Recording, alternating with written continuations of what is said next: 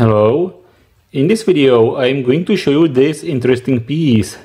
It's a Cold War military Geiger counter from 1963. It's a type RBGT-62. It was designed in 62 in Czechoslovakia, and this piece is made in 1963. And the last date of calibration is in 2003. So this one was in use in army for about 40 years.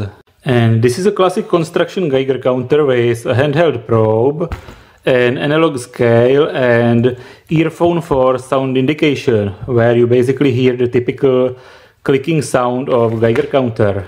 And the earphone has a plug very similar to European power plug, and it even fits into European power socket, but this is definitely not a good idea. It has a switch for ranges, a calibration knob. This is where the earphone goes, and this is for the probe. This one reminds me of a bathtub or sink cap.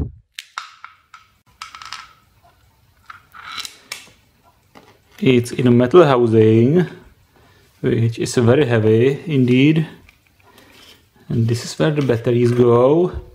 And this is for two D-sized cells, so it runs on 3 volts. You put the batteries in and put the cap back. And this is the analog scale with several ranges and a 50 microamp meter. Quite nice and sensitive meter. And the scale is marked in decays per minute and square centimeter. And there is some formula, and it says that 2050 decays per minute and square centimeter equals to 1 mrem per hour. And this is the handheld probe. It has an interesting rotary shielding. This position is for beta 1, it means a high sensitivity to beta, and it has big holes in it. You can rotate it like this and you get beta 2 range with small holes and lower sensitivity to beta, and you can switch it to gamma, and this is covered completely by a thick layer of aluminium, and this one is only sensitive to gamma because only gamma passes through it.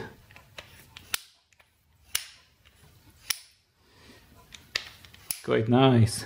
And when we are putting this one into operation, just unscrew this one, stick the probe into it and screw it.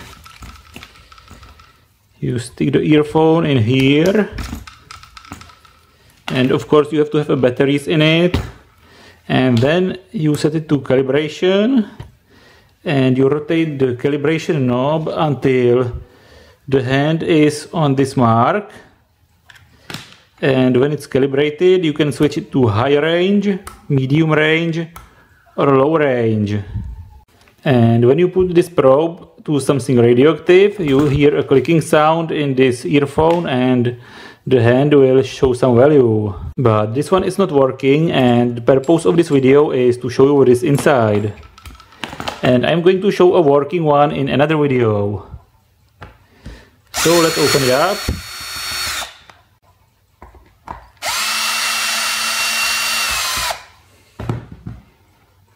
And here we go.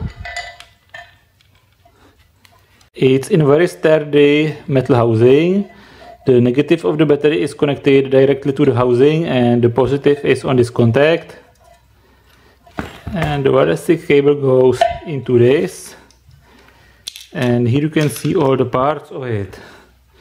There is a lot of calibration ports, 1, 2, 3, 4.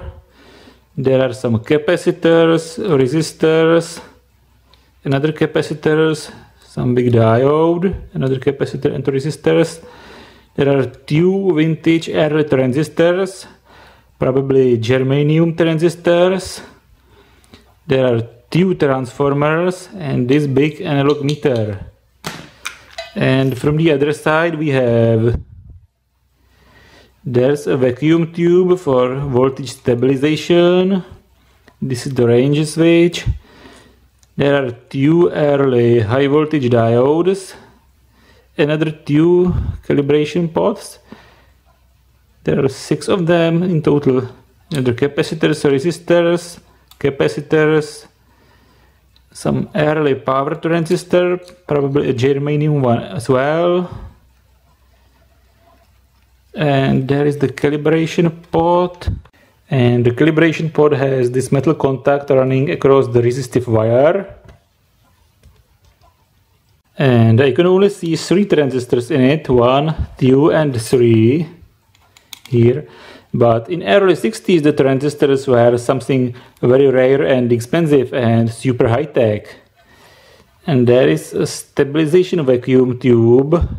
And because the Geiger counter tube requires about 400 volts, there must be an inverter, probably with this power transistor and one of those transformers.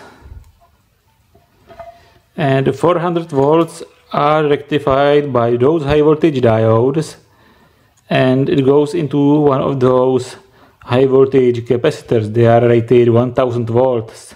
So basically the voltage from the batteries went into the inverter with this power transistor and one of those transformers, and the higher voltage was rectified by those diodes and it went into this capacitor.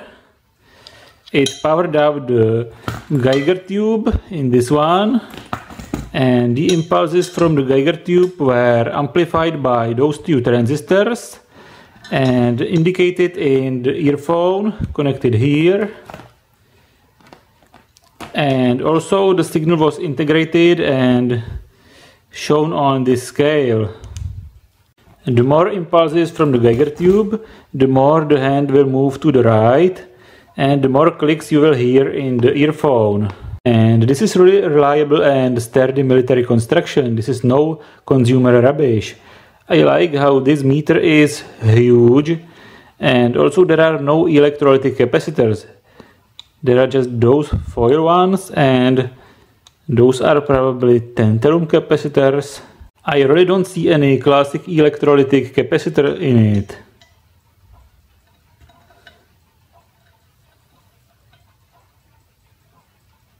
And I believe this one would be still working if the Geiger tube wasn't stolen from this one.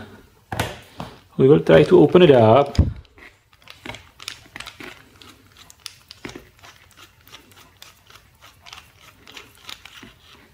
And yes, the Geiger tube is missing. This is the probe. It can be opened like this. And this is the rotary shielding, and there is some thin layer of aluminium, and this is the space for the tube, but the tube is not there. And I'm sure you would like to see this one in operation, but I have another piece of this type in even better condition. It comes from 1962 and it has the original leather case and the original test source. And I will show it in operation in another video. And the original Geiger tubes from this one look like this.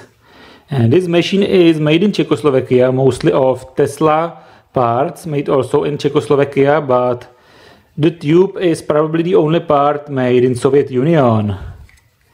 It's STS5 tube. This one is from 1960.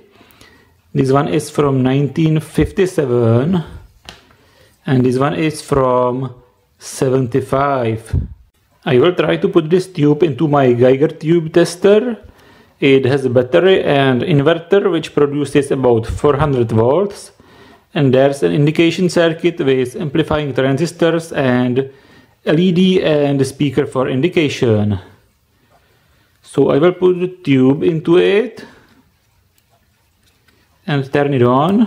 And here I have some uranium glass marbles.